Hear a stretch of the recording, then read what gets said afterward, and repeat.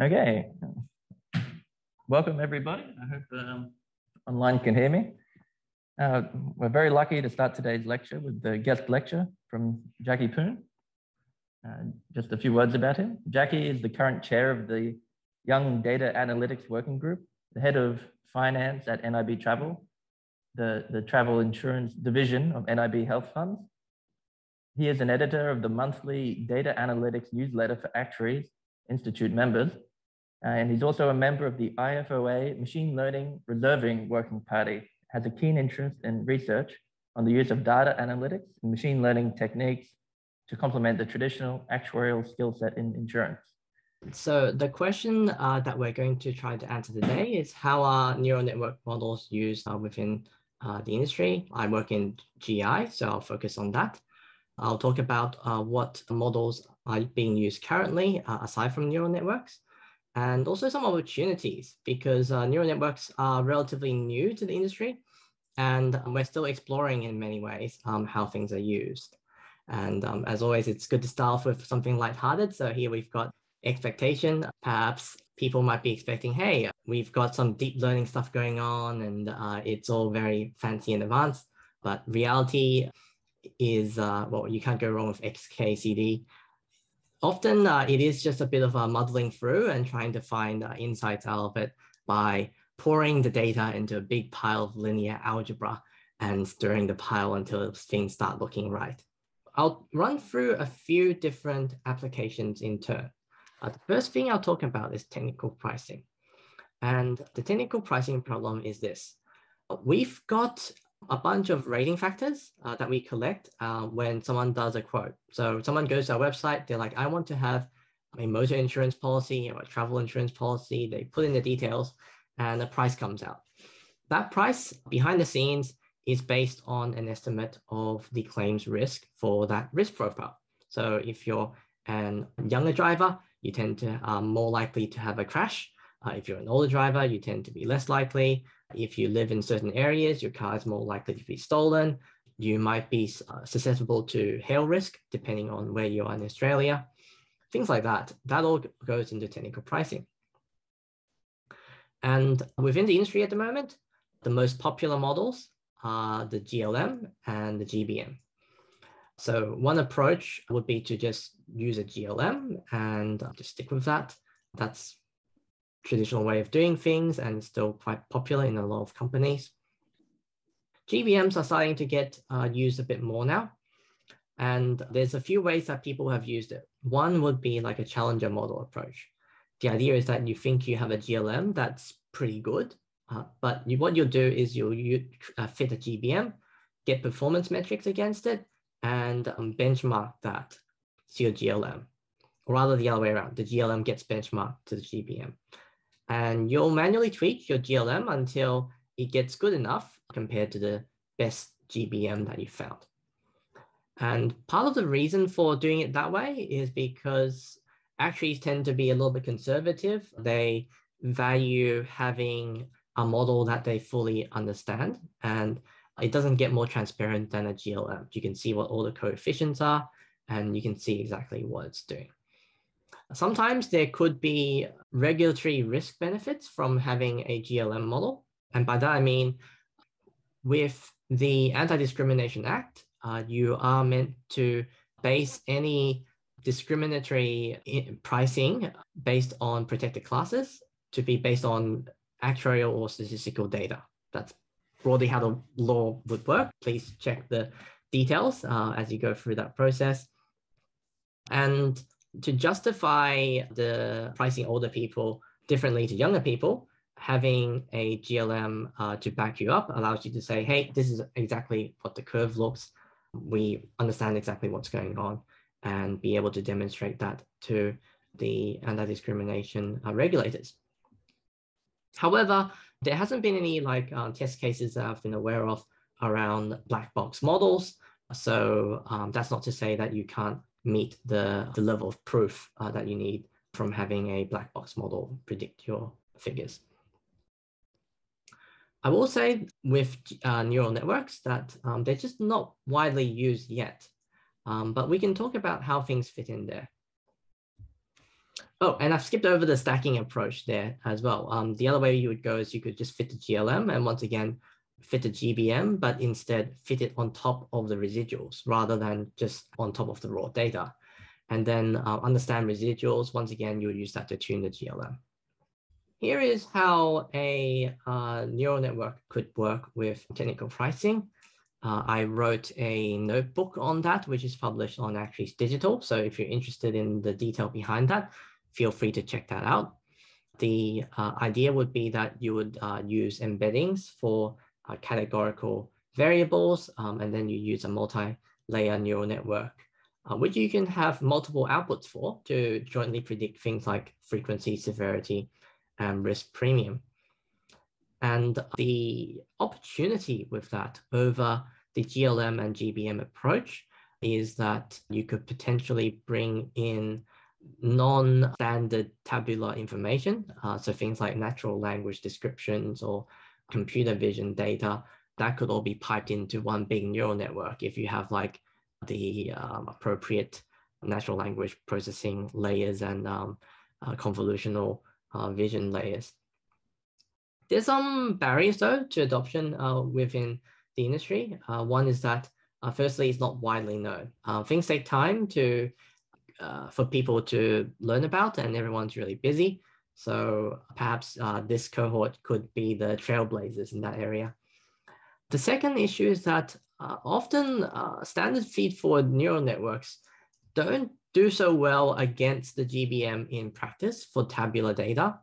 So there's been some work done in that space from some research papers like TabNet and like Tab Transformer as another example, where they've tried to build more advanced architectures that will match the GBM in the performance, but the standard neural networks just don't seem to work so well. So you need something more advanced quite often.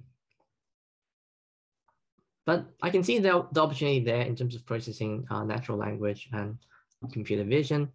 And in addition, it can help augment existing approaches as well. So Kaggle, the data science competition platform, we've seen some winning solutions which didn't just use the GBMs, they use neural networks as well in an ensemble with like stacking or blending or some kind of ensemble of the various GBM and neural network models. And that had the best performance for out of sample data.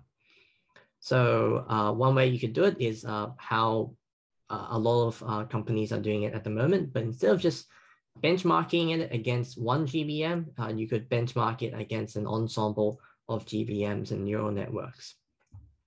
So you could fit an ensemble and get the performance metrics of that, and then manually tweak a GLM until the metrics are close to your ensembles. The other way would be you could stack it as well. You fit a GLM, you fit an ensemble on the residuals, and then you understand the residuals until you tweak your GLM to be good enough. Another way that a few research papers have gone is that where you have a GLM, you could add a skip connection to the output and put in a neural network in between. You end up with a residual network, and that's like a GLM and a neural network together. So there's a few ways you can go from a technical perspective to potentially incorporate neural networks into a technical pricing workflow. So just in terms of fitting models to residuals, I mean, maybe that's something that the other guys have covered before, but I haven't really seen that before. How does that process give you kind of extra information or improve your predictions? So what you're trying to do is you fit the GLM on your data, and you go, okay, how does my predictions from the model compare to the observations? And that's the residuals. You then would fit another model to those residuals. And let's say you fit an XGBoost GBM on those residuals. You could then look at the variable importances there and go, oh, okay, there seems to be something there involving an interaction between gender and age. And then you go, okay, maybe I'm missing something in my GLM for gender and age interactions. And then you explore that further potentially. Alternatively, you could also just leave that there and just have a blend, like a stacked model, where you just go, okay, well, here's my GLM, and here's this extra model on the residuals, and the two together is my final model. Okay, so it's kind of like a catch-all in case you miss some interactions between your covariates. It allows you to kind of capture those features and still move them forward, even if you don't fully maybe understand where the interaction is coming from. Or Yes, that's right. Cool. Thanks for that. Hey, Jackie. Yes. I was just wondering, in that architecture you showed before, like historically in Kaggle, neural networks get their butt kicked by, boosted models. Yeah. But has there ever been any push into, I assume this architecture was built by, a person, but has there been any push into the neural architecture search to see if there's, more efficient architectures for, different pricing problems?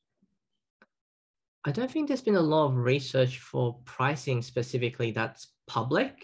I can't really speak to that. The architecture that we see here with the embeddings and the feed-forward neural networks, that was loosely inspired by the Rossmann Kaggle competition, where the winning solution used embeddings and neural networks. The TabNet and the tab transformers that I mentioned in that last dot point, that would be some general research that various parties did to find neural network architectures that do perform as well as GBMs. So they benchmarked it against the GBMs and they found comparable performance. TabNet is a Google published paper, and I think tab transformers, I can't remember who did that, but they did benchmark that against GBM and found it was competitive. Cool, thank you very much. So then the next problem where machine learning could be valuable would be claims reserving. And the problem statement for claims reserving is that we want to predict the ultimate claims cost of policies we've already sold and or exposure that has already been earned based on available information. So traditionally, you might use a chain ladder for that. Some key attributes of this problem is that explainability can be important because this goes into your financial accounts and it gets reviewed by lots of people. Having that auditability is quite key. That means that triangle methods end up being quite common. But an area of research is around granular approaches, which looks at data at the claim level. And it's an active area of research to try neural networks. And certainly that's something that the machine learning for reserving in Working Party has been looking at recently. And there's two main categories of neural network models that are being tested. One would be tabular format style neural networks. So trying to frame that similar to that technical pricing problem before, or alternatively modeling things as time series. And the tabular approach would be something like this, where you would have the accident period, the development period, and the calendar period as features, and you just try to predict the claims paid. And then somehow you're using that information to then project out the bottom half of your triangle. You can make this more sophisticated. I wrote a paper on that, so feel free to check that out if you're really curious. But the gist of it would be to try to predict future periods in a tabular format. Another direction that some researchers have gone would be to have a time series based approach, and some of them have been based on RNNs and GRUs. This above architecture is from a paper titled Deep Triangle by Kevin Kuo. It feeds in the history and some attributes about the claims information into a GRU, puts it through into a fully connected layer, and outputs jointly the paid and claims outstanding. So some interesting research being done there. The key challenge to overcome is probably that question around explainability and getting your auditors comfortable with the approach. some potential value from looking at claims development at that granular level, claim by claim, rather than looking at these big pools of risk. You can discover things about your claims that you might not be able to see from just aggregating into Triangle. I'll pause here for questions. Just a question on that more granular approach. Yeah. So is that like, for example, workers' comp, say someone's hurt their back, are we looking at their, medical history, I guess? Is it more of a claims management approach, or what particularly do you mean by that? It would be, medical history could be a piece of information, but also the claims history as well. You'll be looking at how the payments have gone claim by claim, any other information or commentary about the claim itself, and then somehow inferring the ultimate cost of the claim. So similar to what the claims estimators do when they put together the claims reserve, but in a machine learning granular statistical way. I see. So it's almost making like a claim reserver, I guess, as a... Yes. Okay, that's really interesting. Cool. And potentially you could also do that at the policy level. So rather than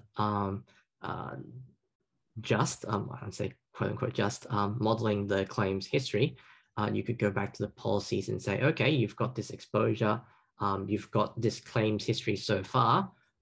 What's the ultimate cost taken into consideration? All of that picture. I'm actually reading this paper, this deep triangle paper, so it's good that you brought it up. But I noticed, have you read it a little bit? I've read it a little bit, but I won't pretend to be the expert there. Okay, yeah, that's fine. But I was just wondering, because I've asked a few people at it about work, but I suppose the biggest problem about it is that when you go from a chain ladder approach, or, it's essentially just it's normalizing for, well, not the chain ladder, but essentially you're normalizing for the exposure of claims, but it never looks at severity. And I suppose their argument was that since we know this model doesn't take into account any severity information, as an actuary, I can make manual adjustments to take that into account. So suppose, like you said, with this more black box model, it's harder to put in judgment if, COVID comes around the corner, because these models, you don't know what assumptions they're making and what assumptions they're not making. Yes, I agree. That's a key challenge with machine learning and black box style models generally. Without the transparency, it's harder to make adjustments for the business context that you know about. There can be things that you can do even with black box models to understand what's going on in terms of things like variable importances, partial dependency plots for your GBMs. You could potentially invent something like that for these kinds of neural network models too. But once again, that's an active area of research, and I wouldn't say that we've got all the answers for that yet. Okay, interesting. Okay, cool. Thank you. Cool. And then I'll just give a brief overview of some of the other insurance applications. And I'd say that some of these aren't necessarily like insurance industry specific, but just general industry applications that I've seen around. One was that I have seen an article that talked about how Ping An, one of the biggest insurers in China, has been using image recognition of car accidents to help assess claims. So, you smash your car, you just take a photo of it, and based on that, it'll go into an image recognition algorithm, which will tell you how bad it is, or at least tell the business how bad it is. From the sales side, retention and conversion, there's opportunities to use analytics there to optimize sales. This tends to be quite easy to put into a tabular data format. And so quite often that's going to use GLMs and GBMs. But just like the technical pricing discussion before, you can find that neural networks might also have value in specific contexts within an ensemble, or perhaps even standalone, depending on how the metrics fall out. There's certainly no harm in trying things out there. I've seen how some people are starting to use the Facebook profit package to forecast time series. That isn't just neural networks. I think it also has like ARIMAs and other model types in there. But using that to forecast your sales or other things. There's also things you can do with free-form text and natural language generally. I've had a situation where I had to review some descriptions of the nature of the business that's being carried out. So this is for business insurance. People are selecting their industry code from this massive dropdown. And then in words, they also describe what they do within, in practice. And the problem there would be, can we validate the free-form descriptions against the industry code that they've selected? So for that, I did find that word2vec to GBM led to some really interesting results. And this was like many years ago, so you can possibly do better than that with things like transformers and things like that, or more fancy things. With service inquiries, there's definitely a wealth of information there with automated transcriptions for calls now, as well as your big volume of emails. So potentially you could draw some kind of insights using natural language there. I don't exactly know what those opportunities might be within the organizations you work for, but whenever there is a large volume of data, there's usually opportunities to improve your business outcomes by data mining that. So this was just meant to be some, I guess, highlights of things I've spotted within the industry. Any questions about these examples?